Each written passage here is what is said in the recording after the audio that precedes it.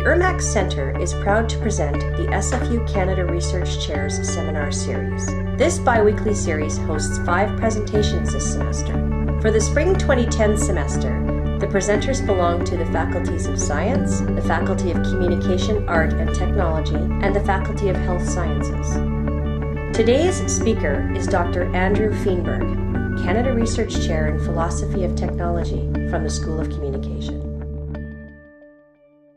It's my great honor to introduce Andrew Feenberg, who's our speaker today. Professor Feenberg is a Canada Research Chair in the Philosophy of Technology in the School of Communication here at Simon Fraser. And he's also the director of the Applied Communication Lab, Applied Communication and Technology Lab here at SFU.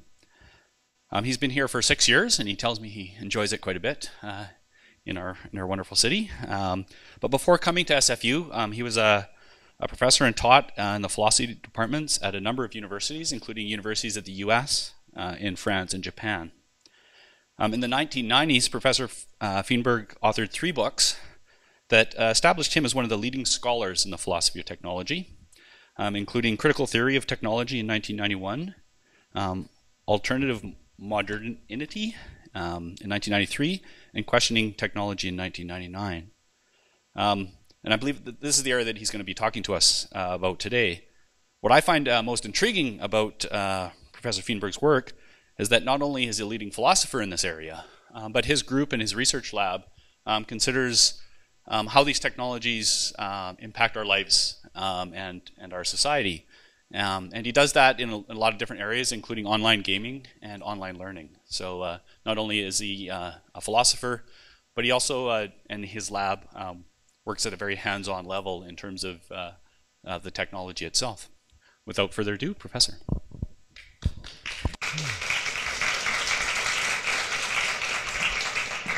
Well, thank you very much. I'm very pleased to be here. I'll present you with a paper. Maybe the lights could go down a little bit in the front of the room so the slides are easier to see. Is that possible?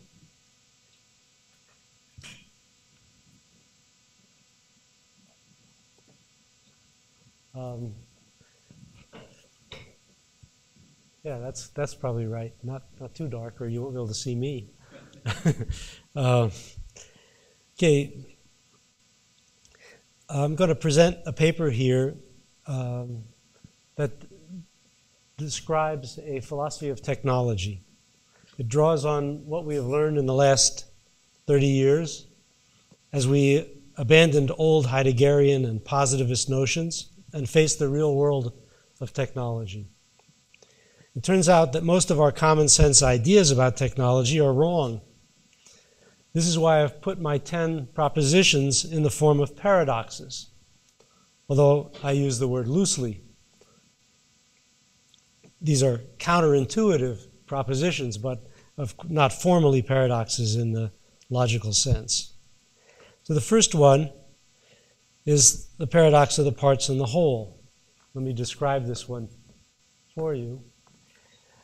Martin Heidegger once asked whether birds fly because they have wings or have wings because they fly. The question seems silly, but it offers an original point of entry for reflection on technology and development. Birds appear to be equipped with wings, and it is this that explains their ability to fly. This is the obvious common sense answer to Heidegger's question.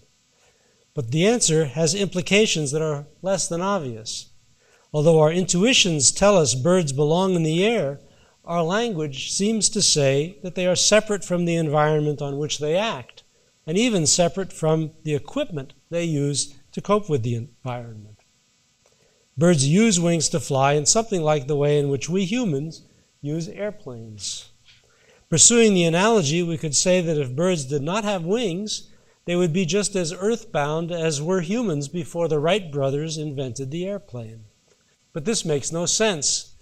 Although there are a few species of flightless birds, most birds could not survive without flying. Flying is not just something birds do, it is their very being. A better analogy to birds' flight would be human speech.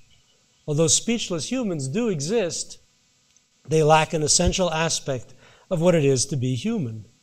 Speech is not properly understood as a tool humans use to communicate because without it, they are not fully human. Speech, like flight for birds, is essential in a way that tools are not. One can pick up and put down a tool, but humans can no more abandon speech than birds can abandon flight. Pushed to the extreme, the common sense answer to Heidegger's puzzling question breaks down.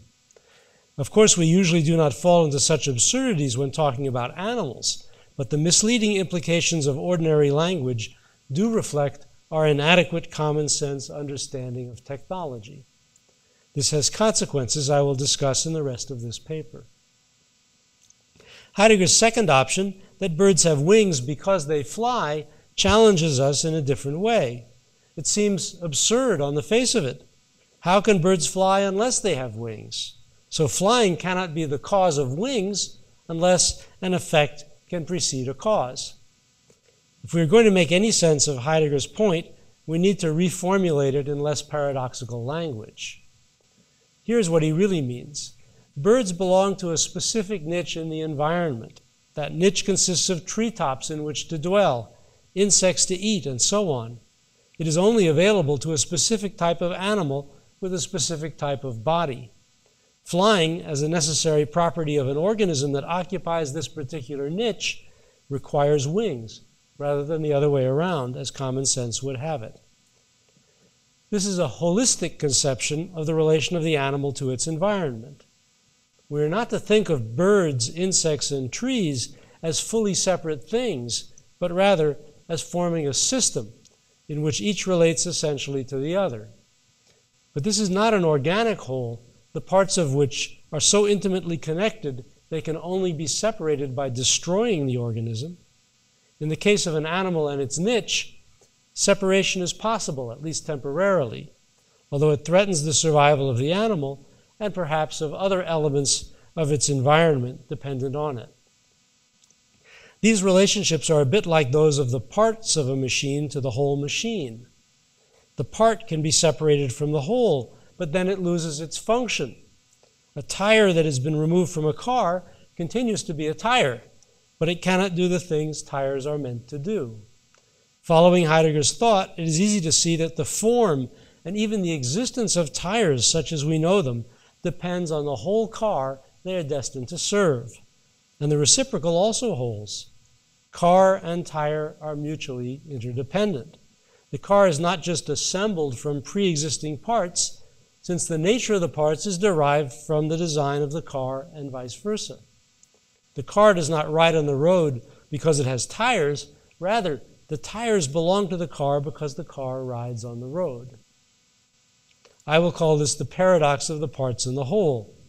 Here it is. The apparent origin of complex wholes lies in their parts, but paradoxical though it seems, in reality the parts find their origin in the whole to which they belong.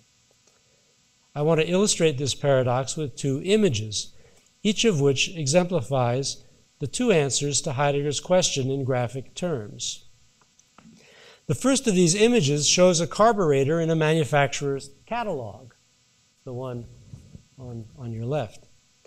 As you can see, it is a wonder of sharp-edged surfaces and smooth curves and cold, shiny steel. It is completely separate from its environment and fulfills the dream of reason, the dream of pure order. Now look at this second image by the painter Walter Murch. We are once again in the presence of a carburetor, but this time it is portrayed as a warm and fuzzy object that blurs into the air around it. It is compared subtly with a sprouting onion over to the left. Can you see the onion? Which establishes a scale that contradicts its strangely monumental aspect. This is a romantic rather than a rationalistic image. It hints at the history and the connectedness of the thing rather than emphasizing its engineering perfection. Which image is truer to life? I prefer Murch's, which I used as cover art for a book called Questioning Technology. Murch sets us thinking about technology's complexity, questioning it, the environment in which it functions, the history out of which it arises, rather than answering the question in advance with a nod to its supposedly pure rationality. Of course, you can see why the manufacturer preferred that picture to this one, but it's not necessarily a good philosophical argument. Examples that confirm the point are easy to find. The technology imported or imitated from a developed country is implanted in a new environment in a less developed country. It is expected that it will perform in the same way everywhere, that it is not a local phenomenon bound up with a particular history and environment. In this respect, technologies differ from such rooted phenomena as customs or language. Difficult though it be to transfer Western industrial technology to a poor country, it is far easier than importing such things as a different cuisine, or different relations between men and women, or a different language. So we say that technology is universal, in contrast to these particular and local features. And this is usually correct to a considerable extent. Of course, it makes no sense to send tractors to farmers who have no access to gasoline. Such gross mistakes are occasionally made, but for the most part, the problems are more subtle and are often overlooked for a long time. For example, industrial pollutants that were evacuated safely by a good sewage system in a rich country may poison wells in a new, much poorer locale. Differences in culture too pose problems. The keyboards of the typewriters and computers Japan imported from the West could not represent its written language. Before a technical adaptation was found, some Japanese concluded that modernization would require the adoption of English. Good sewage systems and Roman alphabets form a niche essential to the proper functioning of these technologies, just like the water in which fish swim. Technologies resemble animals in belonging to a specific niche in a specific society. They do not work well, if at all, outside that context. But the fact that technologies can be detached from their appropriate niche means they can be imported without bringing along all the contextual elements necessary for their proper functioning. Technologies can be plucked from the environment in which they originated and dropped into a new environment without afterthoughts. But this can be a formula for disaster. Consider the adoption of the private automobile by China as a primary means of transportation. In February 2009, auto sales in China surpassed those in the United States for the first time. China is now the largest market for private cars in the world. This is not surprising given the size of China's population. But for that very reason, it was foolish to commit so many resources to the automobile. Automobiles are a very inefficient means of transportation. They consume a great deal of fuel for every passenger mile driven. China is so big that its participation in oil markets will eventually push the price of oil up to the point where the private automobile will be unaffordable to operate. Meanwhile, China will have built its cities around automotive transportation, with consequences that can be very expensive to reverse. Mistakes such as this occur because policymakers fail to realize the dependence of the parts on the whole. In this, they resemble ordinary people everywhere in modern societies. Our common sense misleads us into imagining that technologies can stand alone. So why do we think like this? Here's our second paradox. Why does common sense tend to validate the first of the two images I have presented?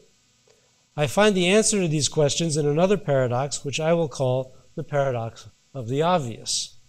Here is a general formulation. What is most obvious is most hidden.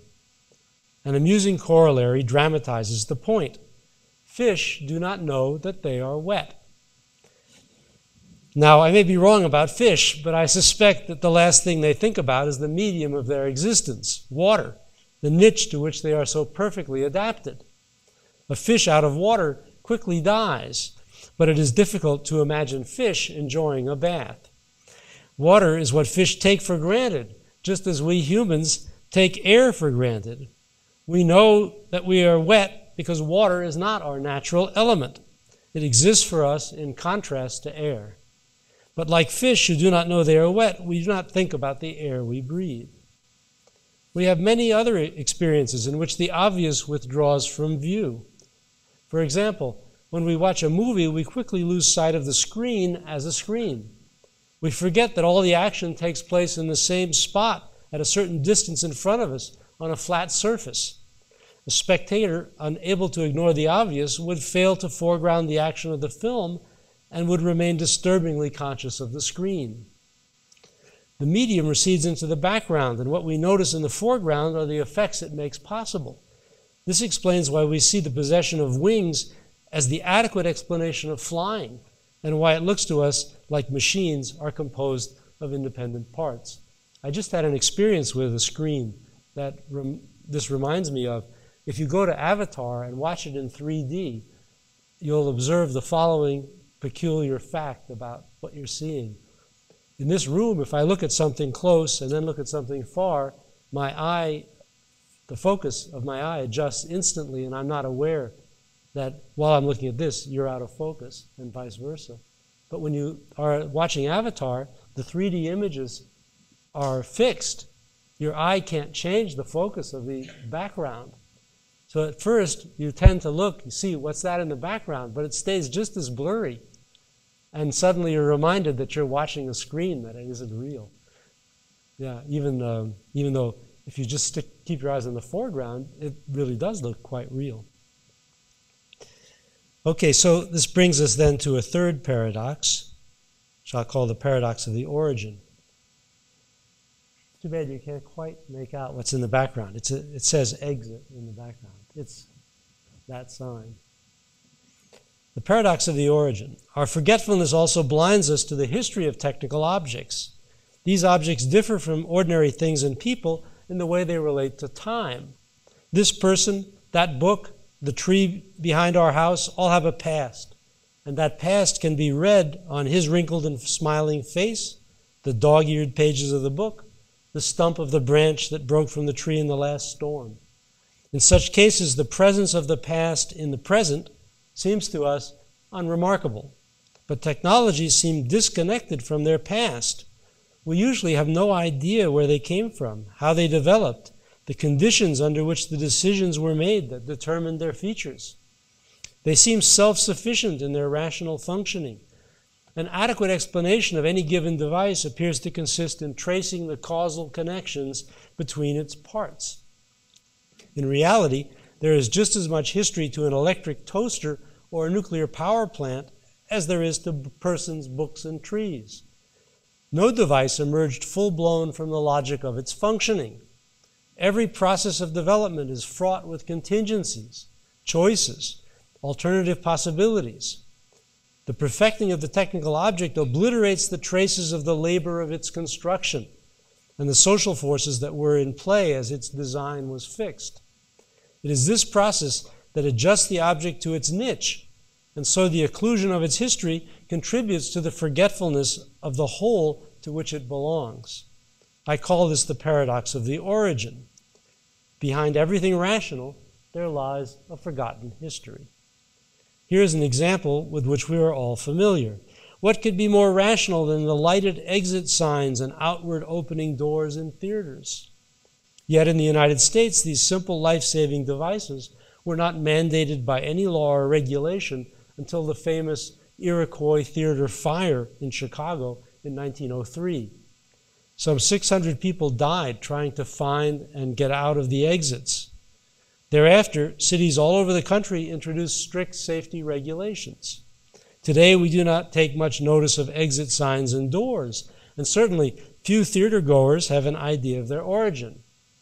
I suspect that none of you knew about the Iroquois Theater fire of 1903. I didn't either until I looked it up.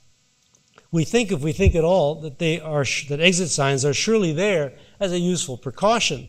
But the history shows that this is not the full explanation. A contingent fact, a particular incident, lies behind the logic of theater design. So there's a corollary of the paradox of the origin. I call this fourth paradox the paradox of the frame, and formulate it as follows. Efficiency does not explain success. Success explains efficiency. This is counterintuitive. Our common sense tells us that technologies succeed because they are good at doing their job. Efficiency is the measure of their worth and explains why they are chosen from among the many possible alternatives. But the history of technology tells a different story. Often at the beginning of a line of development, none of the alternatives work very well by the standards of a later time, when one of them has enjoyed many generations of innovation and improvement. When we look back from the standpoint of the improved device, we are fooled into thinking its obvious superiority explains its success. But that superiority results from the original choice that privileged the successful technology over the alternatives, and not vice versa. So what does explain that choice? Why do we ride bicycles with two wheels the same size instead of weird things like that? Again, the history of technology helps. It shows that many different criteria are applied by the social actors who have the power to make the choice. Sometimes economic criteria prevail, sometimes technical criteria, such as the fit of the device with other technologies in the environment, sometimes social or political requirements of one sort or another. In other words, there is no general rule under which the paths of development can be explained. Explanation by efficiency is a little like explaining the presence of pictures in a museum by the fact that they all have frames. Of course, all technologies must be more or less efficient, but that does not explain why they are present in our technical environment. In each case, only a study of the contingent circumstances of success and failure tells the true story. This brings me to my fifth paradox, which I call the paradox of action. I think of this as a metaphoric corollary of Newton's third law. Newton's law states that for every action, there is an equal and opposite reaction. This law is verified every time two billiard balls bounce off each other. My corollary applies this model to human behavior. It most obviously applies in interpersonal relations, where anger evokes anger, kindness, kindness, and so on. Every one of our acts returns to us in some form as feedback from the other. But this means that in acting, we become the object of action. In more formal philosophical language, the paradox of action says that human beings can only act on a system to which they belong. Because we belong to the system, any change we make in it affects us too. This is the practical significance of our existence as embodied and social beings. Through our body and our social belonging, we participate in a world of causal powers and meanings we do not fully control. We are exposed through our body to the laws of nature, and we are born into a cultural world we largely take as given. In short, we are finite beings. Our finitude shows up in the Newtonian reciprocity of action and reaction. But technical action appears to be non-Newtonian, an exception to the rule of reciprocity. When we act technically on an object, there seems to be very little feedback to us, certainly nothing proportionate to our impact on the object. But this is an illusion, the illusion of technique. It blinds us to three reciprocities of technical action. These are causal side effects of technology, changes in the meaning of our world, and changes in our identity. It is only when we narrowly define the relevant zone of action that we appear to be independent of the objects on which we act. In context, technical action always conforms to my version of Newton's law and comes back to affect the actor. The illusion of independence arises from the nature of technical action, which dissipates or defers causal feedback from the object. Indeed, the whole point of technology is to change the world more than the actor. It is no accident that the gun harms the rabbit, but not the hunter. That the hammer transforms the stack of lumber, but not the carpenter. Tools are designed to focus power outward on the world while protecting the tool user from that equal and opposite reaction Newton proclaimed. But Newton cannot be defied for long. In one way or another, the reaction will manifest itself. In the case of pollution, all one need do to identify the reaction is to enlarge the context in time and space and wait for the chickens to come home to roost. Barry Commoner's ecological corollary of Newton's law declares that, quote, everything goes somewhere, end quote. In other words, all the poisons introduced by industry are going to end up in someone's backyard, even if it takes years to notice. As technology grows more powerful, its negative side effects become more difficult to avoid, and finally, it is impossible to ignore the dangers they create. This observation brings us back to our first three paradoxes. The paradox of the parts in the whole states the importance of niche or context. That niche must include a way of absorbing the impact of the technology, including its waste products. But attention to this aspect of technology is obscured by a narrow conception of technical action. The paradox of the obvious works against recognizing this connection. The feedback that is invisible in the immediate zone of action becomes visible when a wider or longer range view is available. The paradox of the origin wipes the slate clean and obscures the history in which past feedback influenced current designs. In modern society, technologies are perceived as purely instrumental and separate from their past. Separate from their past and from the environment in which they function and their operator, like those wings that cause birds to fly. But these apparent separations hide essential aspects of technology, as we have seen. I have called this principle the illusion of technology. This illusion is less of a problem in traditional societies. There, craft knowledge and everyday experience are in constant communication. The lessons learned from using technical devices are absorbed into the craft tradition, where they limit and control technical activity. From a modern standpoint, this appears to be an obstacle to development, but there may be wisdom in restraint. Certainly, our recent experience with technologies such as nuclear weapons and toxic chemicals indicate a need for restraint. But this is not the way most technology in modern societies has developed. Under capitalism, control of technology is no longer in the hands of craftsmen, but is transferred to the owners of enterprise. Capitalist enterprise is unusual among social institutions in having a very narrow goal, profit, and the freedom to pursue that goal without regard for consequences. Once technology has been delivered over to such an institution, the lessons of experience are ignored. Workers, users of technology, victims of its side effects, all are silenced throughout the industrialization process. Technological development can proceed without regard for the more remote aspects of its own context. This makes possible the development of sophisticated technical disciplines and very rapid progress, but with unfortunate side effects.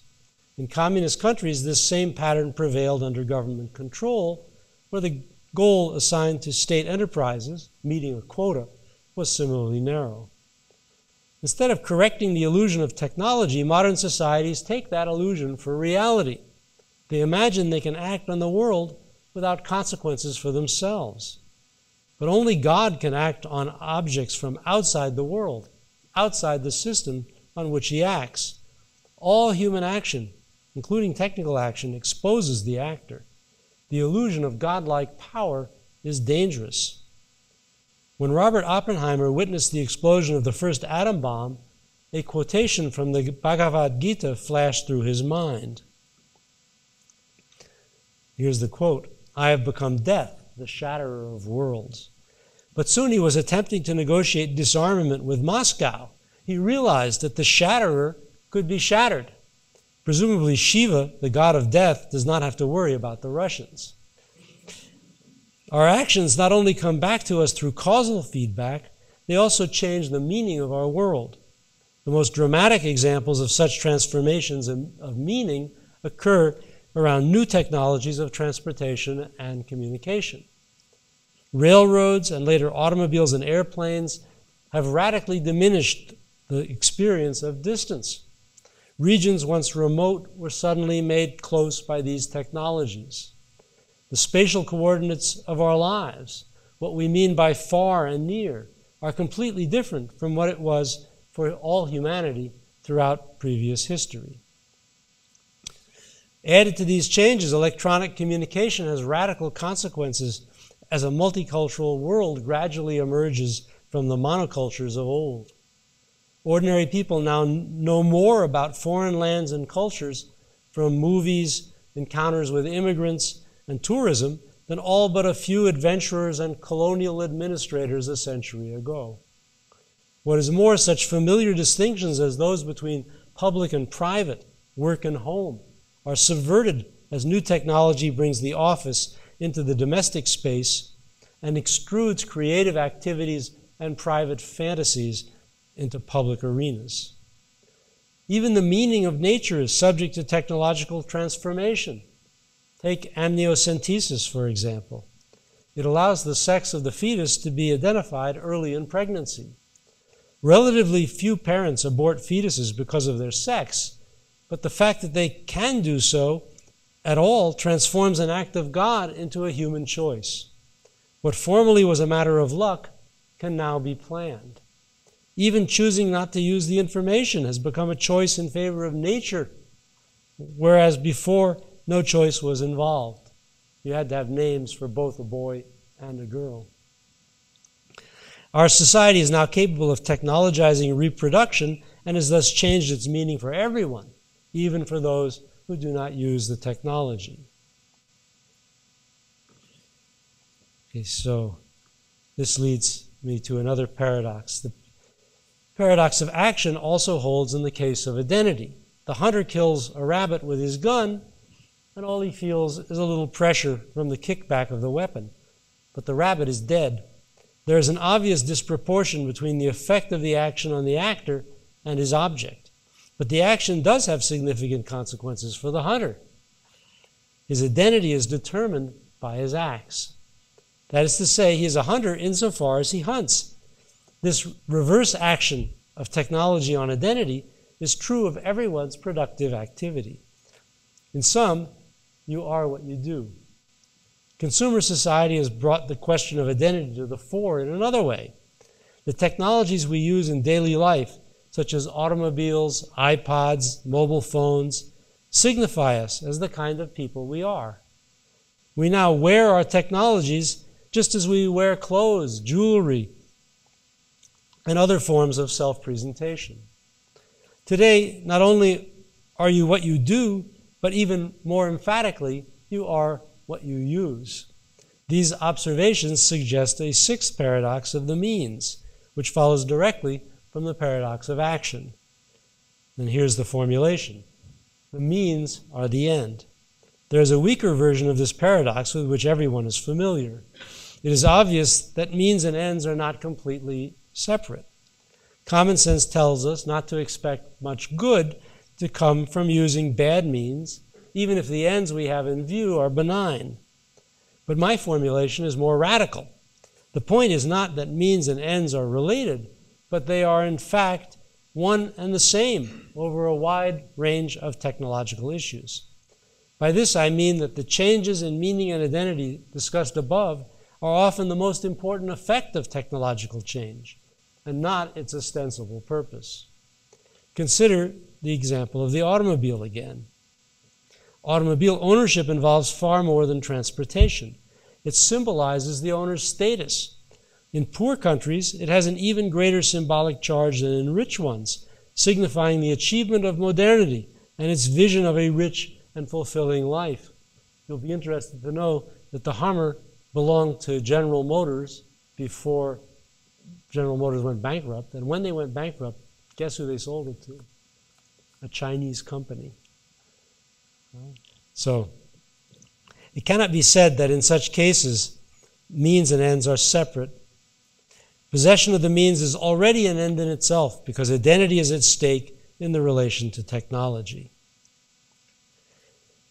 This brings me to a seventh paradox of complexity, which can be succinctly stated as simplification complicates. This corollary of the paradox of action flows from the nature of technology. As we have seen, technologies can be removed from their context and transferred to alien locales. But more profoundly considered, technology is in some sense already decontextualized even before it is transferred, even in its normal setting. By this I mean that creating a technology involves abstracting the useful aspects of materials from their natural connections. This constitutes a radical simplification of those materials. So radical, in fact, that it must be compensated by a recontextualization in a new technological niche where we find them transformed in a finished and working device. But the recontextualization is not always completely successful. Here's an example. To make the paper on which this lecture is printed, trees were removed from their place in the ecology of the forest as they were reduced to simplified raw materials. They were then transformed to become useful in a new context, the context of contemporary writing practices. That new context brought with it all sorts of constraints, such as size, thickness, compatibility with current printers, and so on. We recognize the paper as belonging to this new context. But the process of decontextualizing and recontextualizing technical objects sometimes results in unexpected problems. In the case in point, papermaking employs dangerous chemicals, and its poorly regulated pursuit causes air pollution and harm to rivers and their inhabitants. That's an example. In simplifying, technological projects such as papermaking produce new complications. This is why context matters. Ignorance of context is especially prevalent in developing countries that receive a great deal of transferred technology. Blindness to the context and consequences is the rule in such cases. Technologies adapted to one world disrupt another world. These complications become the occasion for popular reactions and protests as they impinge on the health and well-being of ordinary people. This proposition is tested over and over in one developing society after another. We frequently read now about riots in China over pollution problems. Where popular reaction leads to correctives, where popular reaction leading to correctives is effectively suppressed, as it was in the Soviet Union, the consequences of development can be catastrophic. Severe chemical pollution of the air, water, and soil, extensive radioactive contamination, and declining fertility and life expectancy. As it grows more powerful and pervasive, technology becomes more and more difficult to insulate As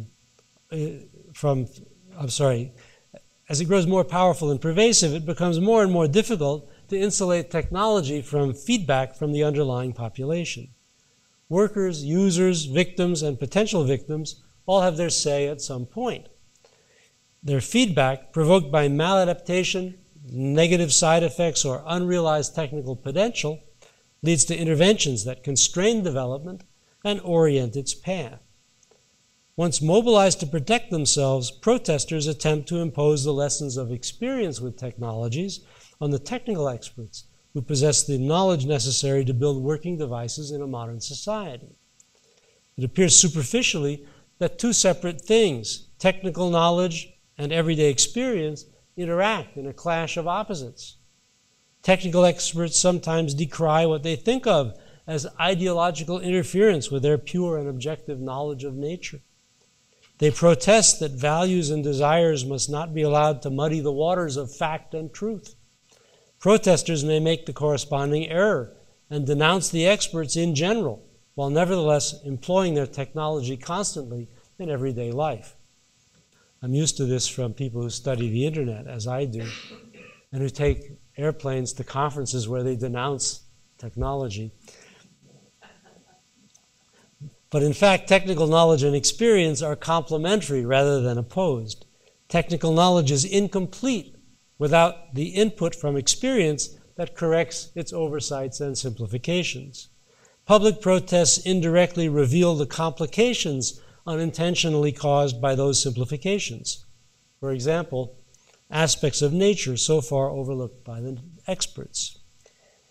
Protests work by formulating values and priorities. Demand for such things as safety, health, skilled employment, recreational resources, aesthetically pleasing cities testified to the failure of technology to adequately incorporate all the constraints of its environment. Eventually, those values will be incorporated into improved technical designs, and the conflict between the public and its experts will die down. Indeed, in years to come, the technical experts will forget the politics behind the reforms that they made in designs. And when new demands appear, those experts will defend them as a product of pure and objective knowledge of nature. Values cannot enter technology without being translated into technological language. Simply wishing away inconvenient technical limitations will not work. The results of such a voluntaristic approach are disastrous, as the Chinese discovered in the Cultural Revolution. For something useful to come out of public interventions, experts must figure out how to formulate values as viable technical specifications. When that is accomplished, a new version of the contested technologies can be produced that is responsive to its context. In the process, values are translated into technical facts, and technology fits more smoothly into its niche. The structure of this process is a consequence of a technology cut off to a considerable extent from the experience of those who live with it and use it. But the experience of users and victims of technology eventually influences the technical codes that preside over design. Early examples emerge in the labor movement around health and safety at work. Later, such issues as food safety and environmental pollution signal the widening circle of affected publics. Today, as we have seen, such interactions are becoming routine, and new groups emerge frequently as worlds change in response to technological change. This overall dynamic of technological change closes the circle described in the paradox of action. As we say in Southern California, what goes around comes around. And because we have experience and are capable of reflecting on it, we can change our technologies to safeguard ourselves and to support the new activities they make possible. Sometimes the problem is not the harm technology does, but the good it might do if only it were configured to meet unmet demands. This case is exemplified by the Internet. It was created by the US military to test a new type of network computer time sharing. But a graduate student came up with the idea of networking not only the computers but also the users and introduced email. Since then, one generation of users after another has developed and explored new ideas for social interaction on the Internet. Home pages were followed by web forums, and web forums by social sites dedicated to music sharing and photography. These sites were integrated into blogs, and now social sites such as MySpace and Facebook have emerged, pulling together many social resources. At each stage, programmers have worked to accommodate the new demands of users with the corresponding technical solutions. This is a process repeated endlessly as technologies develop. This leads to my 8th paradox, which I will call the paradox of value and fact. Values are the facts of the future. Values are not the opposite of facts, subjective desires with no basis in reality. Values express aspects of reality that have not yet been incorporated into the taken-for-granted technical environment. That environment was shaped by the values that presided over its creation.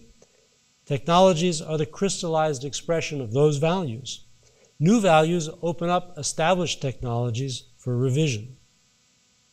Okay, so this brings us to the 9th paradox. We're reaching the end. Social groups form around the technologies that mediate their relations, make possible their common identity, and shape their experience. We all belong to many such groups. Some are defined social categories, and the salience of technology to their experience is obvious. A worker in a factory, a nurse in a hospital, a truck driver in his truck are all members of communities that exist through the technologies they employ. Consumers and victims of side effects of technology form latent groups that surface when their members become aware of the shared reasons for their problems. The politics of technology grows out of these technical mediations that underlie the many social groups that make up modern society. Such encounters between the individuals and the technologies that connect them proliferate with consequences of all sorts. Social identities and worlds emerge together, and form the backbone of modern society. In the technology studies literature, this is called the co-construction of technology and society. The examples cited here show this co-construction resulting in ever tighter feedback loops, like the drawing hands in M.C. Escher's famous print of that name. You can see the print behind the text. I want to use this image to discuss the underlying structure of the technology-society relationship. Escher's self-drawing hands are emblematic of the concept of the strange loop, or entangled hierarchy, introduced by Douglas Hofstadter in his book Gödel, Escher, Bach.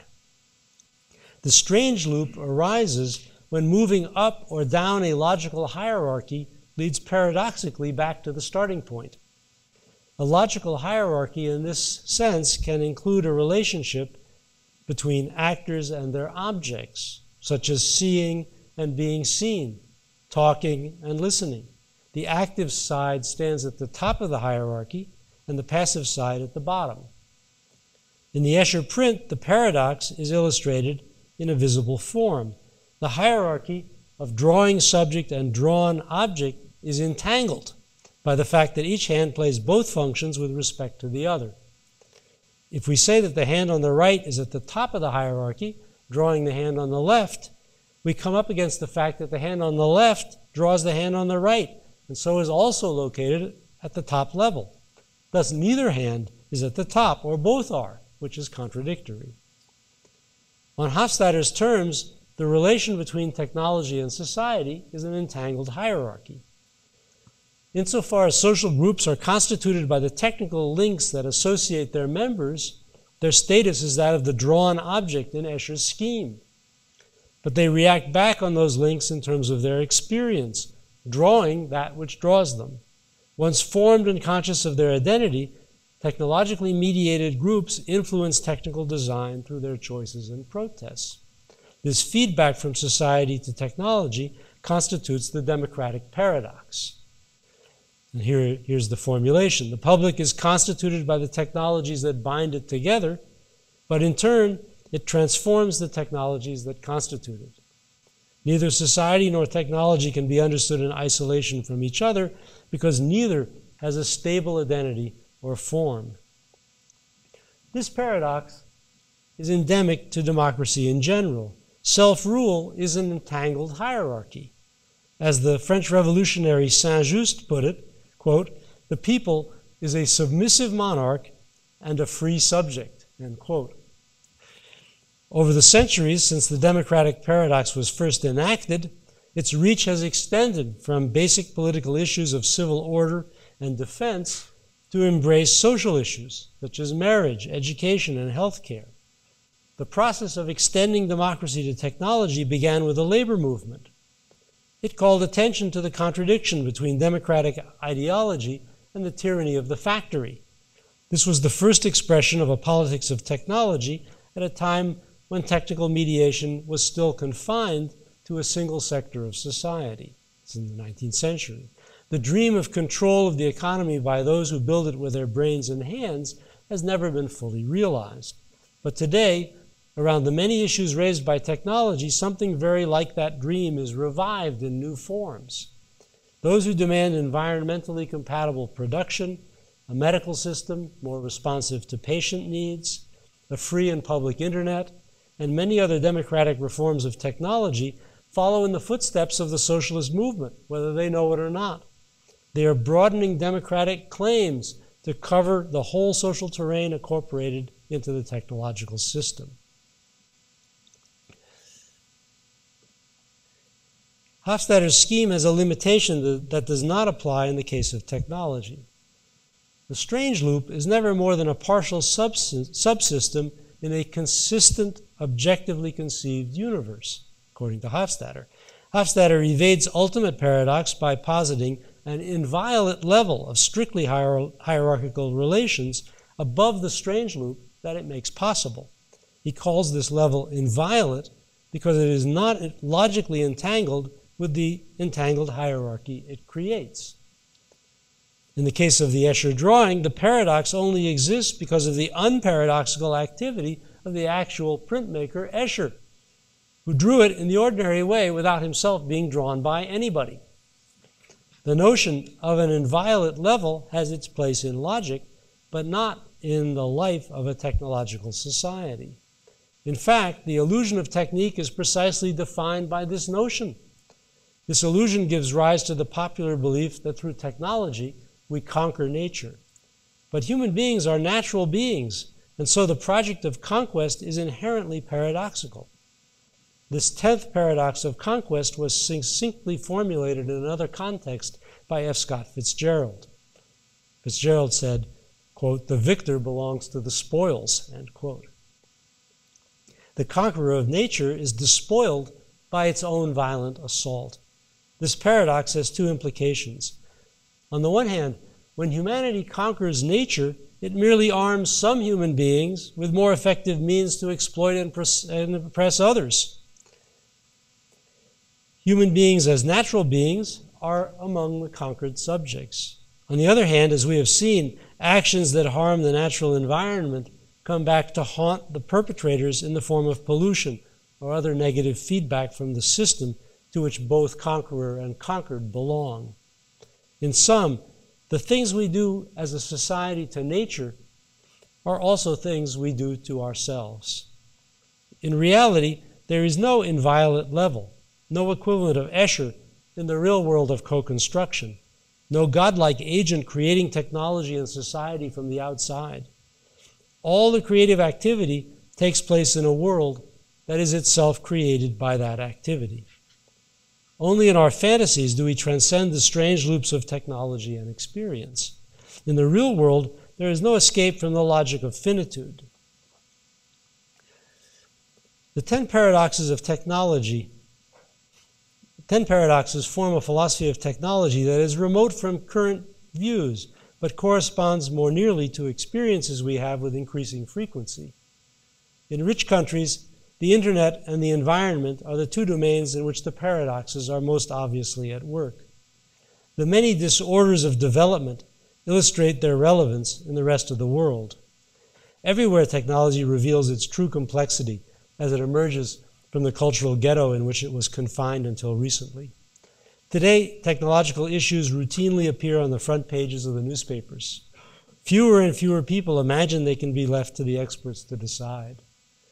This is the occasion for the radical change in our understanding of technology. The institutionalized abstractions of the corporations and the technical professions are no longer the only standpoint from which to understand technology.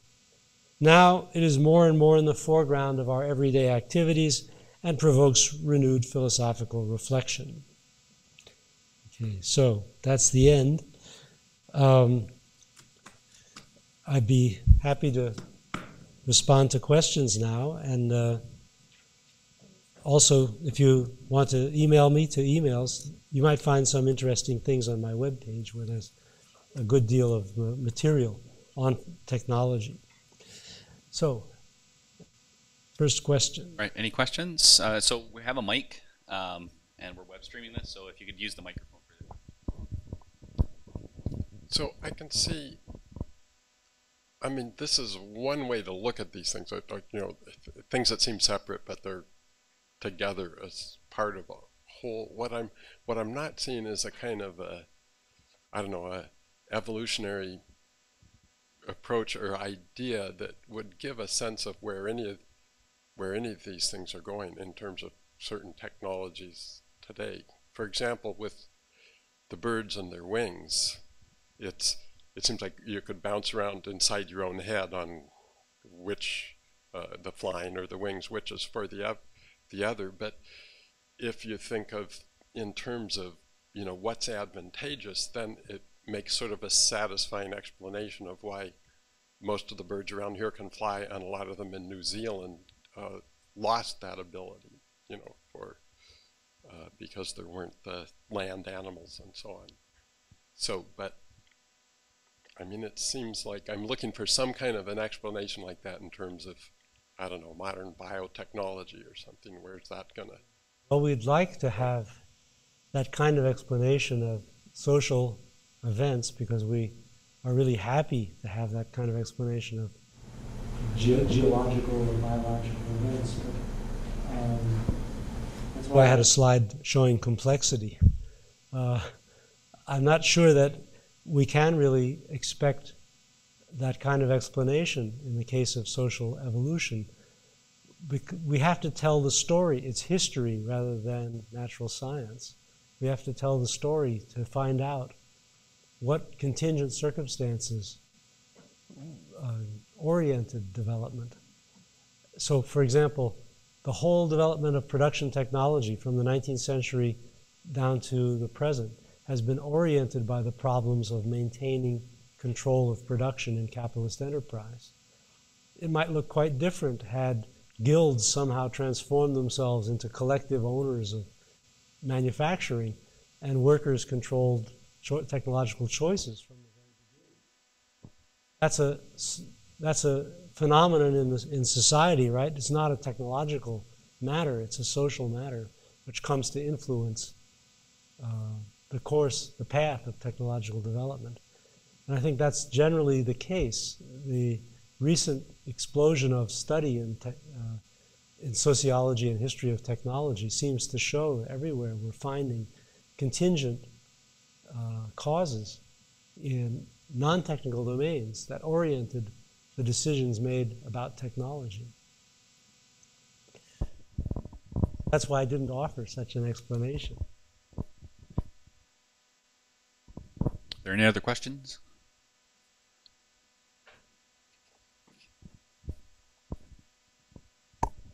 Thank you for your talk. I really appreciated the framing of these issues in terms of the paradox. I think it encapsulates quite a few really significant implications.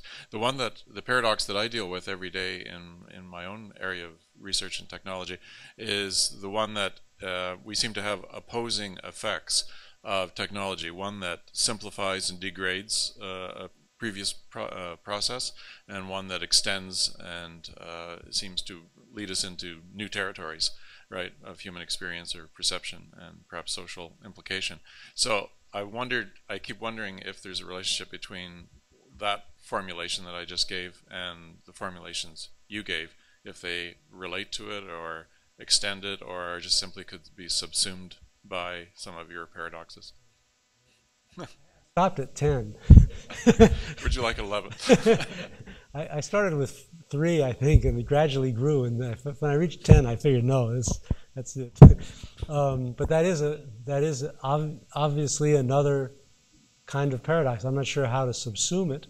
You could say that it's part of the simplification complicates, right? It's not a bad effect, but a good effect of complication, and I could incorporate it there. Because it is true that that often simplifying, for example, the internet, we all use it to communicate. The communication process simplifies us. We no longer present ourselves in our clothes and tone of voice and so on. We just present a little text. That's a radical simplification, which complicates in an interesting way, not in a bad way. It makes it possible to maintain contact with people all over the world and so on. So yeah, that could fit there. I was thinking, because you were here, that there is still a lot of craft technology, especially in domains like music. And the communication between the technical experts and the experience of people who use technology is still very close. It's very different from what happens in the industrial sector. Yeah. Just unfortunately does not structure our social world to the same extent that industry does. Are there any other questions? No? If not, let's thank our speaker one more time. Thank you, Professor Feenberg.